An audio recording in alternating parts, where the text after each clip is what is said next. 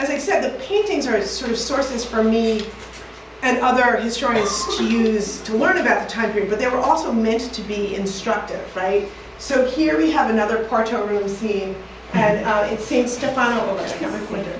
Saint Stefano being stolen by the devil, right? So the devil, and this is great, they're like graphic novels with only one page to tell the whole movie, right? So there's the devil, he's stealing the baby, he's putting a Satan baby in his head. If any of you have young children, I advise you to check and make sure you don't accidentally have a Satan baby. But then it's also up here flying off with the baby to go do whatever evil, awful things might happen, right? And these are like, again, you would see these all over the place in this time period because most people aren't literate. There's very little, there's no printing, so any books have to be copied by hand. They are rare items. But pictures, we can all look at pictures and learn something. Now, it's not always as bad as things are for Saint Stefano. Here we have a baby. The family is at dinner. There's some stranger outside. They send their young child to find out what it is. Uh-oh, it's a devil. The devil is going to but kill their baby. Can you see that? And then there's the baby dead, and the family is now standing around mourning. But great news! Here's St. Nicholas, and he's going to shoot his St. Nicholas revivification beams out of his eyeballs, and the baby is going to come back to life. This is really fantastic. Lois, forgive me if you told us already, but where are these found, these images? These would be usually in churches. You know what's going down. And of course, like the religious imagery can be, I was thinking like it's the Morbid Anatomy Museum, I gotta get morbid. And I will tell you, I am not a Christian, right? So like everything about this Christianity stuff seems really morbid to me. Like, this is the main thing that everybody wants to look at all the time, right? This guy is spurting blood. He's spurting blood on his devoted followers.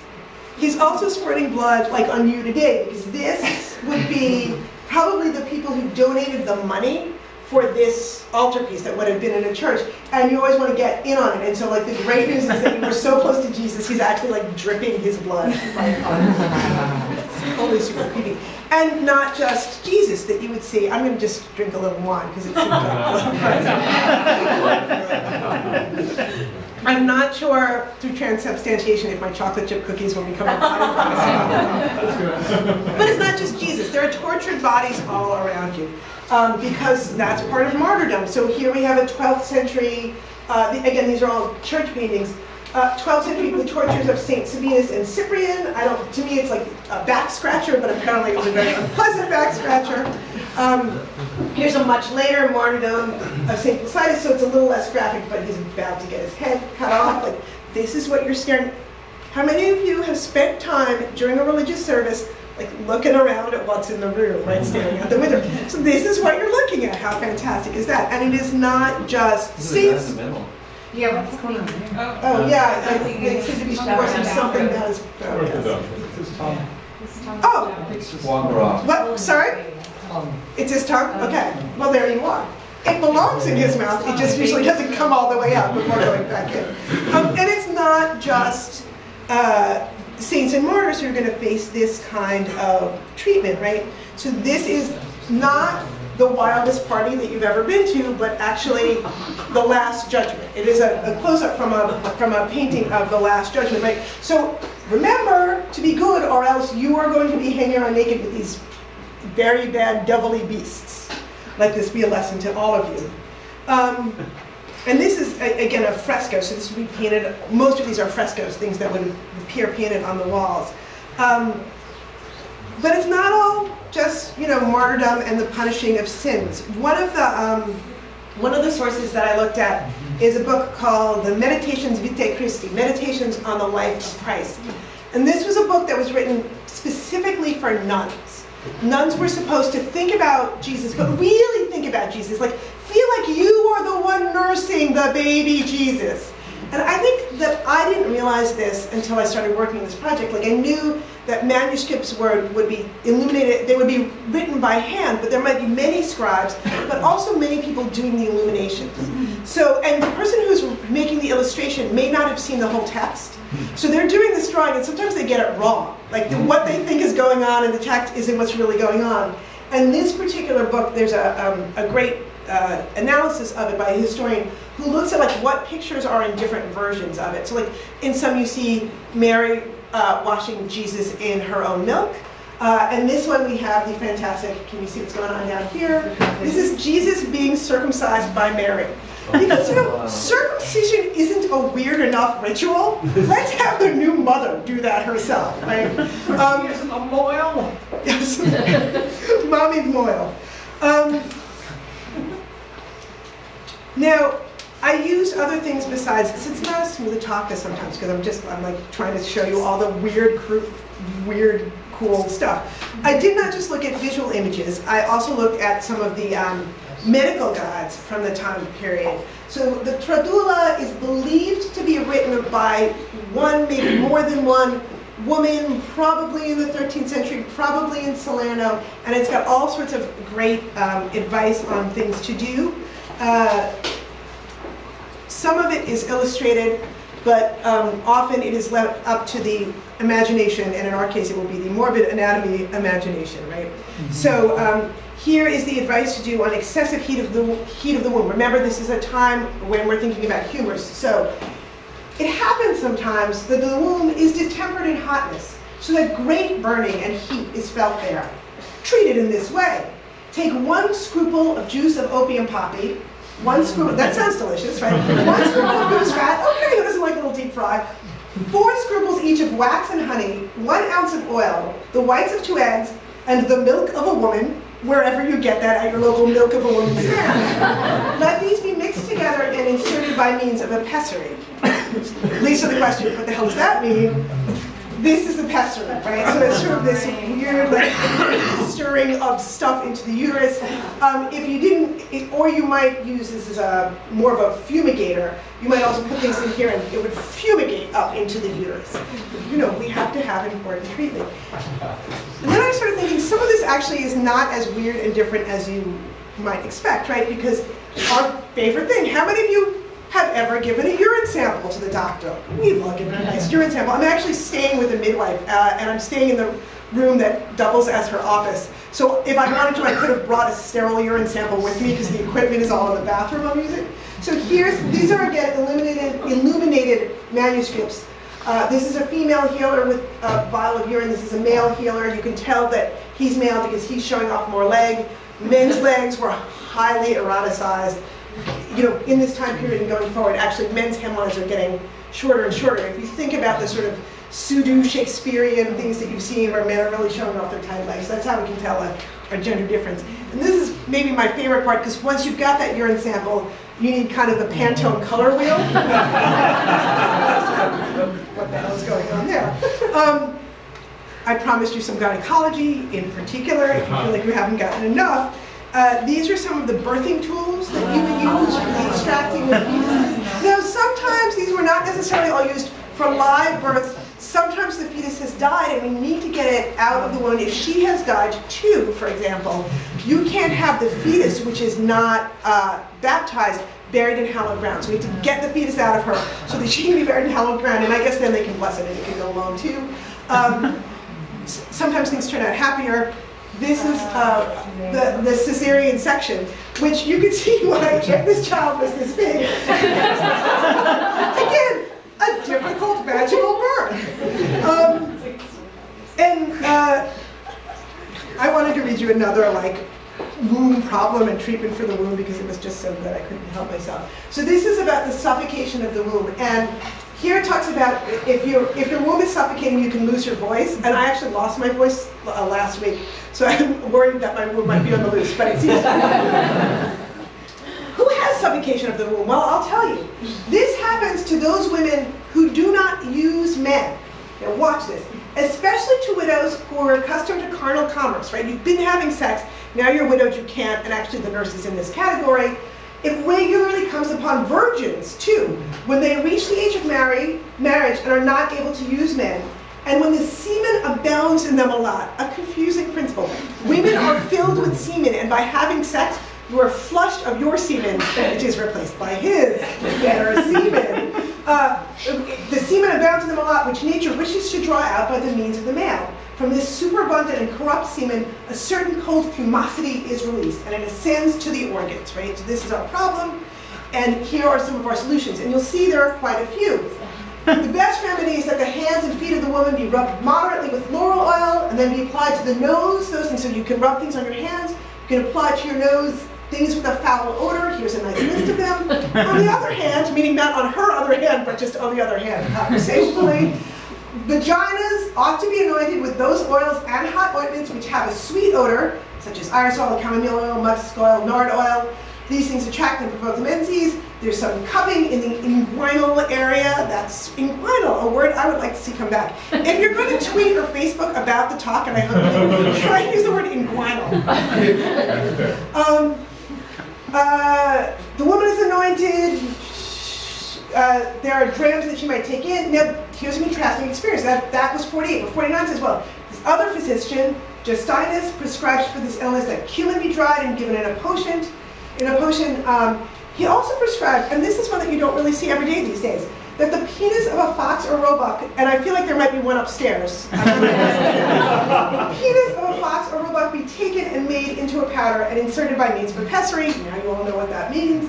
And then here's some other things that you can do, you know, on and on and on. This is stuff that you can tie upon the navel is the last prescription. Totally weird stuff. Like, you know, here's. How did they discover that a fox penis is going to cure it? I mean, I guess you run through it like an ox penis, then a horse penis. They wanted to draw the semen, the bad semen out. Right. So some of it, right, is sympathetic magic, right? It's a penis. It should be semen related, but some of it, I'm sure, is trial and error. And then it's like the roebuck penis. Why did I do that? Really, like, I don't know whether you want a second opinion or not. If these are the sort of the status of opinions. And think about like Friar Lawrence, right? We all know Friar Lawrence from the play, and we see him just giving a few drugs to Juliet during the course of the play. But imagine him like dealing out the roebuck penis. There were healers, so he might have been in contrast. But as you can imagine, I had a lot of fun in writing the book, dreaming up different things for people to take at different times. So I hope you will enjoy that along with me. Now, you already got from that first scene, but you know this anyway, that the most important thing a woman can do is give her husband a male heir, right? Or a few. And this is an illustration that is literally about how to make a boy. Now, as astute, is this the part where I kind of could, oh no, it's just there. As astute audience members, I'm sure you can see the important things that are going on here. The head is covered to keep the essential fluids hot for the voyage to the genitals. The man is on top, and the couple is looking lovingly into each other's eyes to make sure that their humors are perfectly balanced. This is what this person is advising, but there are some other tips from other sources about how to make a boy. So one is that you want a warm, dry uterine environment. You should have intercourse right after menstruation, because that purges all of the wet blood out of the woman. You should have intercourse in the morning. You should not have intercourse right after a big meal, and this is a problem that the rich have. They have a big meal, and then they have sex, and that's terrible. It leads to them having daughters. Whereas laborers are too tired, and they're poor, so they eat lightly, they're tired, they fall right asleep, then they wake up and they have sex, and that's why they get to have all the boys, according to this source. And their wives have to do more chores, which is good because it will help keep the uterine environment dry. So next time you're vacuuming, just think about how nice and dry your uterus is, and this is a likely thing to cause you to birth a son. Some stuff is up to the men. The heat of the father's testicles determines sex, according to some sources. So the right testicle is closer to the liver and has hotter sperm, which is why you want to be sure to tie off the left testicle. So you have that good, hot, right testicle sperm. Immediately after sex, the woman should turn on her right side with her buttocks elevated. A woman should eat hot, easy to digest foods, only good wine. only crustaceans. You want to make sure you're having sex when the wind comes from the north, not from the south. The Germans have a lot of sons. You don't want that African wind coming in and giving you daughters. You should drink tea that's heated in wine that's spiced with spearmint and peony seeds, or you can use suppositories of peony seeds and balsam. And you shouldn't have sex too frequently because you want strong sperm. You want to give them time to grow strong. This all, in case you're wondering, is based on the emerging science that is telling us all about women's bodies. This is one of the diagrams. This is probably a little bit later than my time period. Here's another diagram. And it's hard to see what's on the insides of ladies, but don't worry because science has the answer, and I'm about to show you the latest in the internal looking of the female reproductive organs. I had to give this talk just so I could show this slide, really. I can't even use the red pointer on it because it's too wet. It's like the most fantastic thing I have ever seen. What book is this from? An Italian book? Yeah, and I think that I got this version of it. There's a book called How to Do It. And the author's name is Bell, and I think that that's where this illustration comes from. But you can email me and find out if I'm telling a lie when I have my slide list in front of me, which for some reason I chose not to bring. So I want to show you how I work that into the novel. Now, the problem with writing about women in the 14th century is that they don't really do a lot day to day. They go to church, and we'll have a church scene coming up, but they spend a lot of time sitting around sewing. And how am I going to make sitting around sewing seem interesting? Well, I was thinking about the relationship between Lady Capuletta and the nurse, and here is what I come up with. So now she's been in the house for several months, and this is her daily, the way she spends most of her day is that she's with Juliet, but she's also with Lady Capuletta, who, as you know, is feeling the pressure to have a son. As the weeks of autumn pass, the wool oil seeps into my hands, its sheepy smell staying with me even when I sleep. I begin to spin stories while I spin thread, stories of tending my family's flock when I was a girl. I tell them as cradle tales for Juliet. Lady Capuletta shows no sign that she listens, until I soothe Juliet through one colicky suckling by recounting an early blizzard that caught me and my sheep the year I turned 12. The storm was fierce as well as sudden, purpling the sky and turning the world so dizzying white, I'd not believed we'd ever find our way back to my village. I was shivering as much with fear as cold when a rowdy band of hunters happened across the hill where we'd been stranded. 3 of them eyed my plumpest sheep, debating which one to kill off for supper. But the 4th smiled kindly as he eyed me instead, and he convinced the others he'd lead the flock back to my family for what he was sure would be ample reward. Reward it was, and he took it long before we reached my father's house.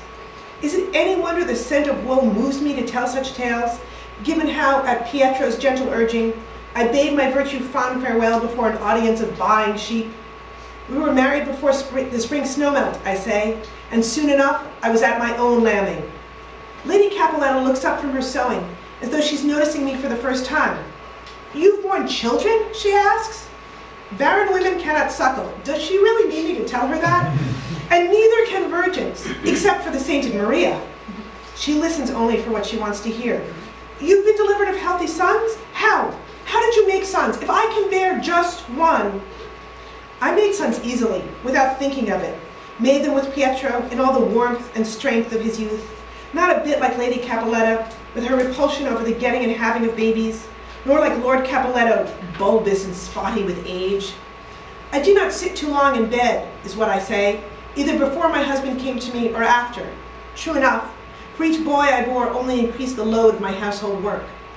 She nods at my words, though giving up the hours she spends under her bed's rich, heavy covers will not come easily to her, even if all she does instead is to sit robed in furs sewing before the fire. Still, she might as well stop wallowing about like a sow in the mud. So long as a wife loves her bed only when her husband is far from it, she'll not help herself in the getting of a son. The apothecary sent balsam and peony seeds, she tells me, not to take by mouth, but to put inside me. There, she gestures towards her lap. Lord Capuletto read a treatise by a very learned physic, which says that this will help. Apothecaries, treatises, reading. If people put their faith into these things, is it any wonder they never get around to the making of children? The only remedy I've ever known, ever needed, was simply doing what we without money always do to take a little pleasure in our lives. We romp and we rut, and we leave it to the saints to decide when the babies come. Plant cells, I say, flower seeds. I snort at the idea that those are what she needs inside her. And then I tell her things she'd never imagined about how to draw a husband's salve and seed into her. I let my eye catch bolster, carpet, pomander, whatever lies around the chamber. Imagining some copulatory use for every object, I described the acrobatic feats as though they're common practice to all but her. I do not know if any of these acts I describe make a womb more likely to form a boy, but seeing how she looks at me like a veal calf watching its fellow herdmates being slaughtered, and then eyeing the butcher as he turns, knife in hand, its way, that is grand amusement to me. And if your husband, once he is in that position, can balance with his left leg up, I say, then you might reach across and slip your mouth about his, oh, and then something terrible happens and the scene goes in a whole other direction. And that's